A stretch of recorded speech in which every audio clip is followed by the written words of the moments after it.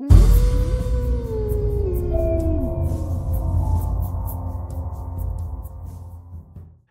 evening, everybody. Welcome back to Spirits and Ghost Stories. I'm your host, Thomas Aarons. And I'm also your host, Carly Bird. Week 16. We've made it 4 months on this show, which is absolutely insane that we made this part. So we only have 8 months left, if I'm not mistaken, until we've made it 12 whole months. Whoop, whoop. We did it. We're getting there, guys. Sweet 16. So before we get started, and the announcements are going to be quite short today, I just want to let everyone know that we have a website now. You can go to www.spiritsandghoststories.com.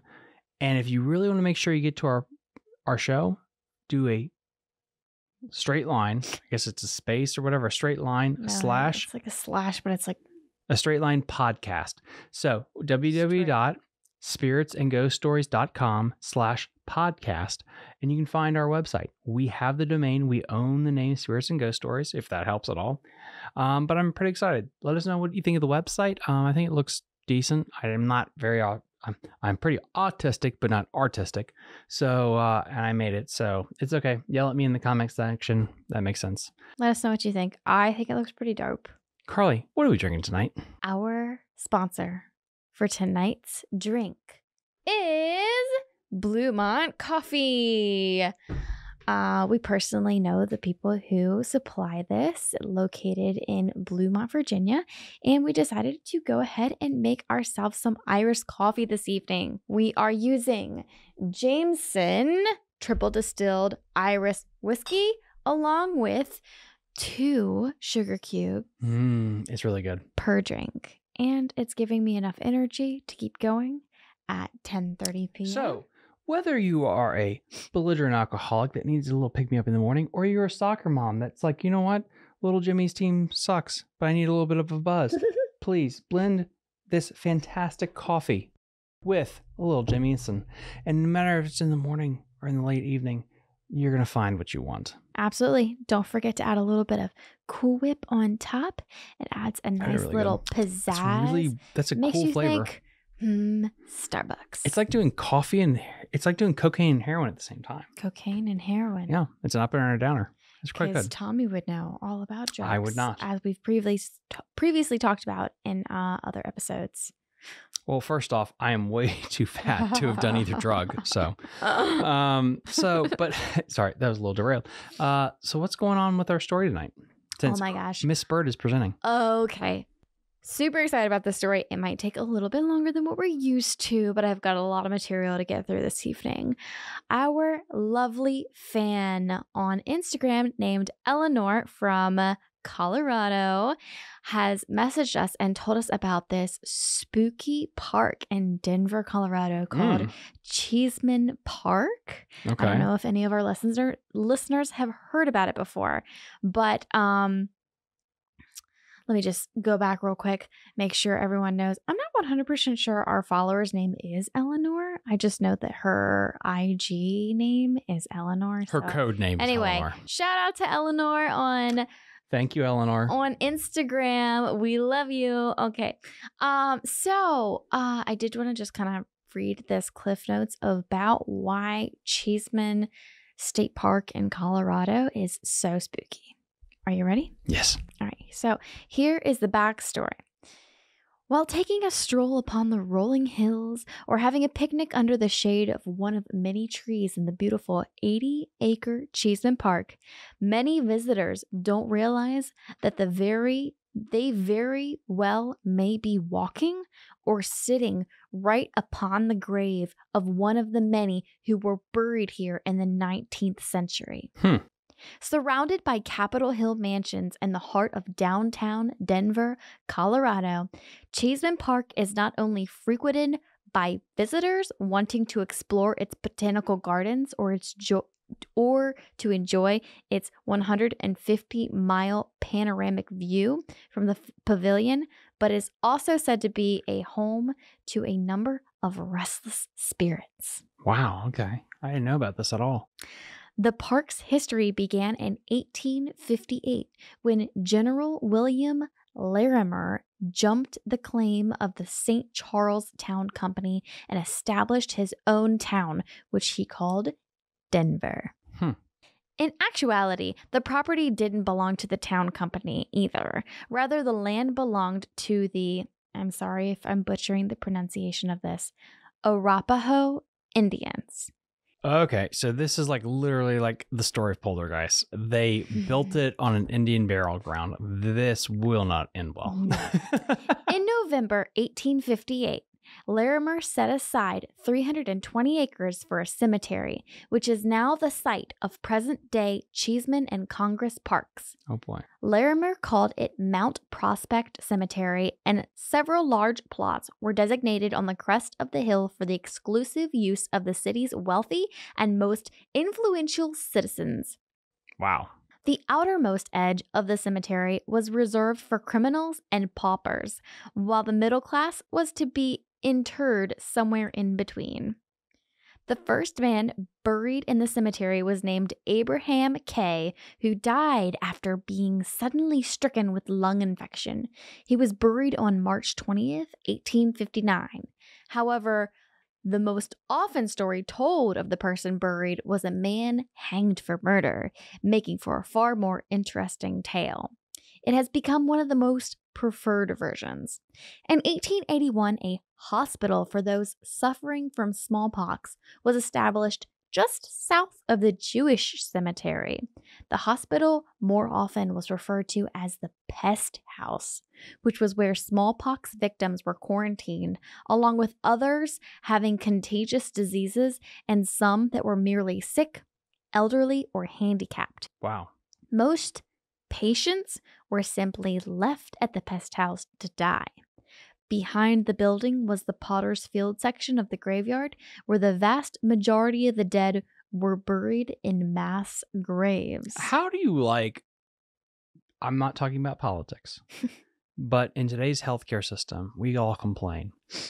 But literally back then, they would board the doors shut and let you die. Yep. And then just dig a hole. And this was in the United States. And yet it's like, I guess perspective, it's like, yeah, I'm not saying like today does have its issues, but who in our audience, comment below, let us know, send us an email, would be like, you know what? I want to go back to 1800s. No. Who wants to go back to 17, No. 16, 1500s? Like, no one would. Like, never. Even like racism and prejudice aside. Oh my gosh. Just the healthcare. Everyone lives longer now. It's like insane. Hell no.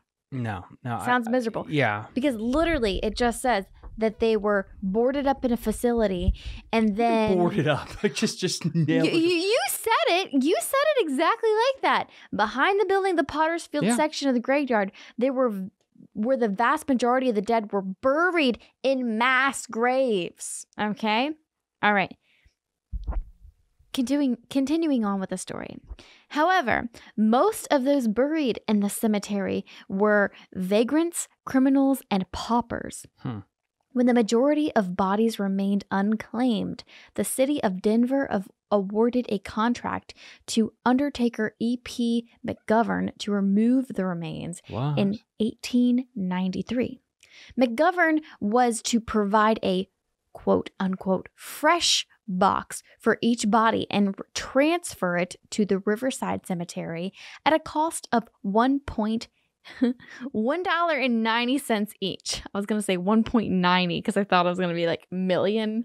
Well, the equivalence of $1.50 back then is probably about $6 billion now. True. Inflation. $1. $1.90 each. The gruesome work began on March 14th, 1893, before an audience of curiosity seekers and reporters. For the first few days, the transfer was orderly. However, the unscrupulous McGovern soon found a way to make an even larger profit on the contract. Rather than utilizing full-sized coffins for adults, he used child-sized caskets that were just 1 foot by 3.5 feet long, hacking the bodies up. McGovern sometimes used as many as 3 caskets for just 1 body. How does that save money? In there, remember, it was $190 each. Oh, okay. Yeah. In their That's haste, fucked up. body parts and bones were literally strewn everywhere. And in the disorganized mess, souvenir hunters began to loot the open graves and the coffins. Okay, that's even more fucked up. When the Denver Republican got a hold of the story, its headline proclaimed on March 19th, 1893, "The World of Goals." The article described in detail McGovern's practice of hacking up what were sometimes intact remains of the dead and stuffing them into undersized boxes. The article in part described the scene thusly. The line of desecrated graves at the southern boundary of the cemetery sickened and horrified everybody by the appearance they presented. Around their edges were piled broken coffins, rent and tattered shrouds, and fragments of clothing that had been torn from the dead bodies. All were trampled into the ground by the footsteps of the grave diggers like rejected junk. Jesus God. Okay. Wow. So, because of all of that, McGovern was pulled off the job after he had removed about 1,000 of the remaining bodies. Instead of hiring someone else to finish the job properly, the city simply pulled out the remaining headstones. That is a political move and a half. Like, can we finish this job? Or, hear me out, what if we just swiped it all under the table? It's estimated there are around 3,000 bodies left buried under Cheeseman Park. Good God. Bones are still found regularly at both Cheeseman Park and the Denver Botanical Gardens during construction projects. If a private citizen did this shit, do you understand the complete shit show The that would be repercussions But they then would have to a deal with. politician's like, what if we just metaphorically and quite literally swept this under the rug? All these dead bodies. That's like, that's a lot of bodies. That's not like 1 or 2, like, whoopsie. Yeah. Oh my goodness. Okay. The most recent was found in 2010 during irrigation work at the park when workers uncovered 4 skeletons near the park's pavilion. Oh my God. Could you imagine that was near the sandbox? I have this weird vision in my head. A bunch of little kids playing. And it's like, Mommy, look what I found. No. You bring that to your mother. Wah! Continue. It comes as no surprise that the spirits of these forgotten, looted, and sometimes desecrated bodies continue to make their presence known, not only at Cheeseman Park, but in the neighborhoods that surround it. Yeah. I mean, Supernatural talked about this, right? You got to burn the bones. It's said that you can see little mirages and visions of children running and hiding behind trees. And then when you go to look behind the tree, there's nobody there. There are people that are see-through people walking through the park. And then when the closer you get to the person, the more they just like disintegrate and vanish because it's just a spirit. Damn. That's intense. That's really intense. Sounds like a cool place to visit. So that leads us to our story. The spirits near Cheeseman Park. This happened about 4 years ago. Halloween night at a house not far from Cheeseman Park in Denver, Colorado. I started working for a local real estate agent, taking photos for homes for sale. I usually photographed 2 to 4 homes a week, lakefronts and shacks alike. I had seen unusual things like the occasional hidden room or unique art collection left behind, but I had never encountered anything scary until this happened. It was a summer day, warm and bright. I knew the neighborhood I was heading to, and I had no concern about safety. The area was very suburban for the mountain, with a large park and school nearby. I packed up my camera and drove 20 minutes to the home. Upon arrival, I began my session by taking pictures of the exterior. Nothing was out of the ordinary. After struggling to navigate the sharp slope the home was on, I managed to snap its sides and rear deck. It was time now for interior shots. I proceeded to the front, entered the lockbox code, and tried to unlock the front door. As I fumbled with it, I felt overwhelmingly uncomfortable. Something washed over me in that moment, and I knew I shouldn't have been there.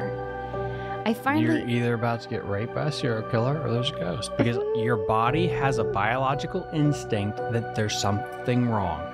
You ever been in the ocean and you feel like something's weird? You're out in the woods or in Detroit, like any of those things, and you're like, something's not right. It's your body saying, get the hell out of there, woman. Get out, get out, get out. So, I finally opened the door and I found a house completely destroyed. Whoa. The living room Detroit.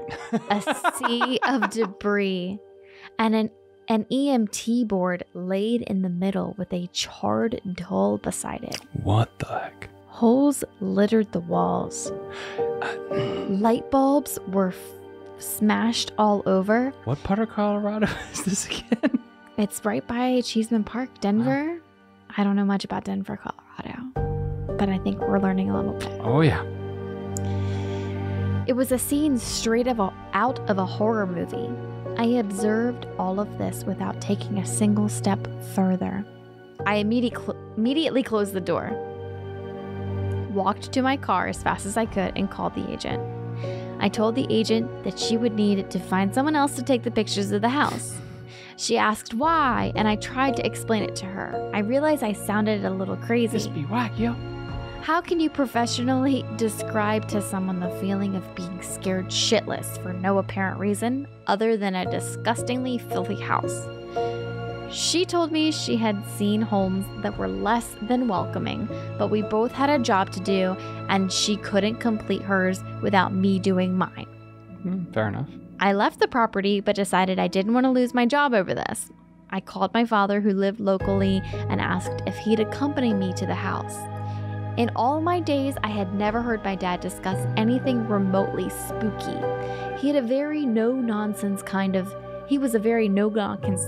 Old school, blue-collar type right, of dude. Old school, blue-collar, yeah. He was like, it is what it is kind of man, and simply wouldn't tolerate talk of ghosts or witches. Therefore, I thought he'd be perfect for this assignment. He'd keep my head in the game for sure. I arranged to pick him up at his house in 30 minutes.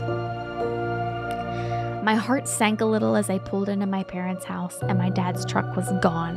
What? My mom came running out, purse in hand, to tell me that my father had to leave for work for reasons, but that she'd go with me instead. Most dads are like that, yep. I brought along a flashlight and it's now you and your mother. She assured me that I'd be just fine. This is your mother. It is. As we drove to the house, I described to her what had happened. Her cheeriness level came down a few notches, and I could tell she was slightly unnerved. This is not the house of the Lord, huh? We parked in front of the house, and I knew she didn't want to go inside. I didn't want her to either. She came up with a solution. She'd call my cell phone and talk to me as I walked through the house. Why is she there? She's pointless. She's pointless. My God. She'd stand right outside the front door. But okay, I'm sorry. If you're a mom, this is literally your daughter. I'm assuming moms care about the daughters. I wouldn't know.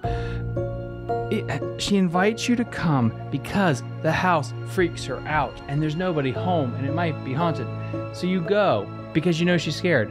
But then you get to this point where it's like, listen, I am so scared by this shit show you're going into. I will still let you do the thing, but I'm going to give you a phone call. Right. At that point, I am very suspect of your parentaling skills. Anyway, she'd stand right outside of the front door. I answered her call, turned on my flashlight, and headed in. Again, immediately upon entering, I was scared. Yeah. And just for clarification here, I'm not easily scared. I'm not one to see or feel things of that nature, ever. So the fact that I was actually feeling something terrified me. By this time, it was later in the day and the house was positioned in such a way that it was completely shaded from the sun. The electricity was off and it was dark, very dark. My mother was on the phone telling me to breathe. I can't hear you breathing. Are you that scared? Is it that bad? I had a hard time speaking as I took in all that I saw. The toilets were completely black on the inside. That is never a good sign. Amityville Horror 2.0. The kitchen had blackish, reddish smears all over the counters. Children's toys were mixed in with porn magazines lying on the floor. I just kept clicking. How the hell are you going to sell this house? Trying to focus on any one of the deeply disturbing things of the house, trying not to focus. Wait, you remind me, is she a criminal investigator or is she working for a real estate agent? She's working for a real estate agent taking photos of the house. What's Sadie's mom's name? Lauren McBain. I'm talking to you right now. Don't tell her last name. Okay, Lauren blah blah blah. I'm talking to you right now. Could you sell a house that had basically a murder that happened into it? Please, I'd really like to know that right now. Of course she could. But the point is, like, if I gave you pictures of a place, of a crime scene, any real estate agent, we gave you pictures of a crime scene. Could you sell that crime scene? And the fact that the real estate agent talked to the photographer's like, listen, like the photographer's talking to the real estate agent. It's like you gotta do your job so I could do my job. There are dead bodies in here. Listen, it sucks. It's not ideal, but we got jobs to do. Who is going to be on realtor.com looking at these photos like, all right, oh God, that's terrible. Ooh, that's and a Dr. nice Seuss. one. I think that's not a good combo. No. Look at there, look in there. There's porn over there, there's porn over there. Blood and liver everywhere. Continue. I just kept clicking, trying not to focus on any one of the deeply disturbing things inside the house. I went as quickly as I could through the main level. I then came to a set of stairs leading down. I told my mother through the cell phone that I was heading down. She continued to reassure me and told me to hurry up and get it over with. You, Mom. I know. How? There are dead people everywhere. It's okay, hon. You got this. The Lord's with you. I began walking extremely cautiously down the steps, one at a time. The steps led to a landing and then turned the corner, so all I could see was a white wall at the bottom. I had this immense feeling that I was going to see something horrific once I turned that corner. I was 2 or 3 steps away from the landing when I heard it. A scream coming from my phone. Not a mild scream, but a blood-curdling scream. Like something or someone was being murdered on the other end of the line. My mom. I have never ran, nor have I since, as fast as I did running up those stairs. I completely expected to find my mom laying lifeless just outside the house. I got to the top of the stairs and there she was, standing there looking completely terrified and perplexed. I grabbed her hand and we ran to the car. We drove for nearly 5 minutes before one of us said anything. She turned to me and said, "Tell me why you were screaming." I told her that I thought it was her. Neither of us were screaming, but both of us, for a certainty, had heard a woman screaming for her life on that phone. We stopped at a grocery store parking lot and just sat there trying to catch our breath. When I got home, I uploaded the pictures without actually looking at them and sent them to the real estate agent. I told her she'd have to do the editing on her own, as I would not have them on my computer. I then deleted the email and every single image. Because of that, I don't know the address of the house, nor have I driven by it since. In hindsight, I would have liked to research the history of the property. Alas, I'll never know what happened there. How much was she getting paid per hour? Because she had commitment to an extent. It had to have been decent money. I mean, I don't know. Like, I get the whole joke, like $20 is $20, but when you're going into a murder house, it's like you gotta have some 401k benefits to be willing to do that. I don't know, but if it's a creepy house that Have you've micro. been told nobody lives there, like just go take some pictures. Creepy house, and you get there's your porn and paycheck. some blood. It's okay. Go in there. It's a murder scene. By She the way, didn't know it was blood. yeah. The line you used was there's porn and Dr. Seuss mixed in and blood everywhere. It's like, probably shouldn't go down the creepy staircase more. Blackish, reddish, yeah. But that's blood. Why delete everything? Because she didn't want it on her computer. Because she felt it was satanic. And if you have that kind of stuff on your computer, satanic, witchcraft, all of that, if you know the heebie-jeebie feeling that it leaves you with, the same type of feeling that movie off Netflix gives you, like the movie that we watched, what was it called? Which one? The one where the guys they're hiking and their friend died at the store. I'm sorry. The Ritual. The Ritual. Netflix. Oh my gosh. I swear every single time I watch it, it leaves me with this heebie-jeebie feeling, like literally for the next 4 to 5 days. It's just like, ugh, gives you chills because it is so well written, but also like satanic shit going on. Witchcraft, they're worshiping this god and having sacrificial shit. Ugh, gross. Yeah, I mean, I can tell it to a lot of people, like the idea of a demon or a devil is very unsettling. Yeah. And yeah, I mean, clearly with excuse me, with the backstory of this thing, 100% I get it. I was just curious, like, to just delete everything and then delete contact with the person. Wouldn't have definitely gone there. Contact. No, she never said she deleted contact with the person. I'm sorry, it sounded like it. But no, she was just like, "Hey, I'm detaching myself from these photos. Don't ask me any more questions. I did what I did. Like, I'm never going back there." Period. And huge shout out, Mom of the Year. Like, listen, you think your child's gonna get murdered here? I won't go in with you to give it backup. Right. But if I hear her screaming, get murdered, I know she literally heard her scream on the phone. Then I'll come in. Stands outside. She stays outside. She's like, surely she's coming back outside. Yeah, then I'll come into the house after I think bad stuff has happened. Not like I'm going to be preventative. And Father of the Year award, by the way. What the heck? You know. Oh, yeah. Father of the Award. Crazy woman. Just a crazy woman. Going there by yourself. Goodness gracious. Just got to go take care of something at work. But I'm telling you, I don't care. Like, I know it's really hard right now. This is November 2021. And it's really hard to find a job unless you have the proper like resume and shit. You should hire this person because clearly I don't think she was getting paid enough. And I don't think she had health insurance or 401k. And she was willing to go into this freaking murder dungeon and take pictures with a terrible employee. This person is loyal. And if you just give her some health benefits, I bet she would take down the mafia for you. Oh, yeah. Impressive stuff by this lady. 401ks, health benefits. Great story. That was a really good story. And then, again, Carly, tell everyone, thank you to who? Thank you so much, Eleanor, for reaching out on Instagram Eleanor. To our Spirits and Ghost Stories Instagram.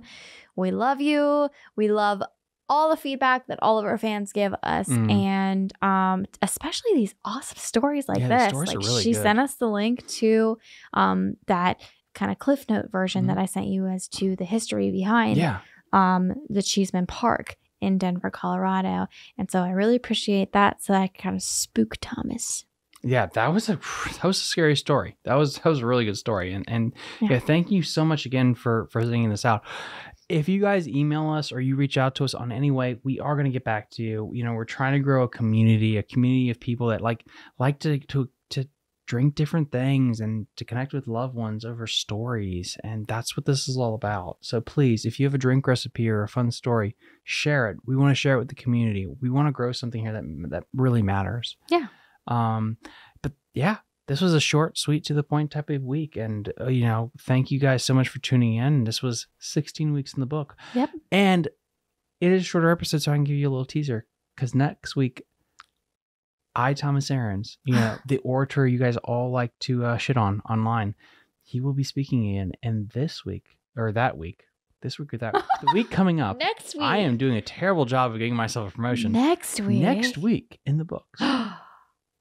Appalachia, the Appalachian Mountains, and witchcraft. Ooh. Did you know Witchcraft. there's a great history of witchcraft in the United States, going back all the way to the Pilgrims? Yeah. And how Appalachia is a deep-rooted belief in this thing called granny magic and witchcraft that came back from Europe. Granny magic. I don't know if I have a really spooky story, and maybe this is more of a cultural story because that's one thing we're going to get into here as we transition to different seasons. Okay. But you guys are going to learn a lot about witchcraft in the Appalachians. That's coming next week, week 17, here on Spirits and Ghost Stories. I'm your host, Thomas Aarons. And I'm Carly Bird. Until next time, we'll see you next time, guys. See ya. Bye.